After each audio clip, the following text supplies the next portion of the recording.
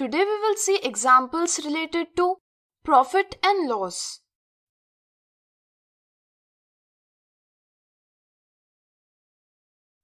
Meena bought 20 pencils at the rate of 5 rupees and 40 pencils at the rate of 4 rupees. Out of the total pencils, she sold 54 pencils at the rate of 4 rupees and 6 pencils at the rate of 3 rupees. Find the profit or loss percentage. First of all, we have to find the cost price or CP of all the pencils purchased.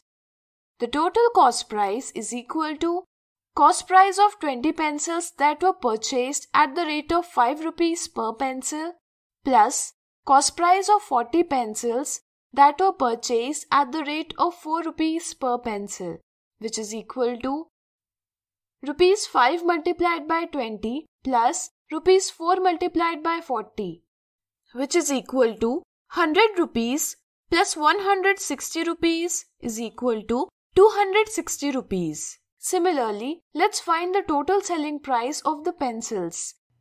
Total selling price is equal to the selling price of 54 pencils that was sold at rate of rupees 4 per pencil plus the selling price of 6 pencils that was sold at the rate of rupees 3 per pencil, which is equal to 216 rupees plus 18 rupees is equal to 234 rupees. Here we see that the total selling price is less than the cost price, so we can say that in this situation, Meena has incurred a loss. Since loss is equal to cost price minus selling price, that is CP minus SP is equal to, which is equal to 260 rupees minus 234 rupees, which is equal to 26 rupees. Since loss percentage is equal to loss divided by cost price multiplied by 100% is equal to 26 divided by 260 multiplied by 100% is equal to 10%. That is, Meena incurred a loss of 10%.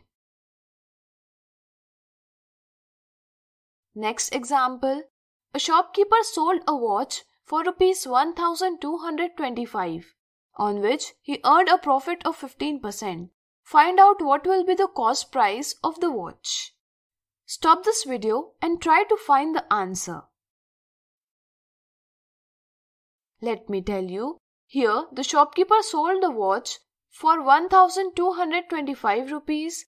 So, the selling price of the watch, that is SP, is 1225 rupees. He gained 15% profit. We know that profit percentage is equal to profit divided by cost price multiplied by 100%, and profit is equal to selling price SP minus cost price CP. Therefore, we can say that profit percentage is equal to selling price minus cost price divided by cost price multiplied by 100% is equal to selling price divided by cost price minus 1 multiplied by 100%. SP minus CP divided by CP multiplied by 100 is equal to SP divided by CP minus 1 multiplied by 100%. In this way, 15% is equal to 1225 divided by cost price minus 1 multiplied by 100%. We will solve it this way. That is, 15 divided by 100 is equal to 1225 divided by cost price minus 1. That is, 15 divided by 100 plus 1 is equal to 1225 divided by cost price. That is, 115 divided by 100 is equal to 1225 divided by cost price. In this way, the cost price is equal to 1225 multiplied by 100 divided by 115. That is, the cost price is equal to 1065.22 rupees. Therefore, the cost price of the watch is 1065.22 rupees. You can solve this question with another easy method, which is called a unitary method, which we will see in the next video. So today we have seen the examples related to profit and loss. In the next video, we will see some misconceptions and mistakes related to them.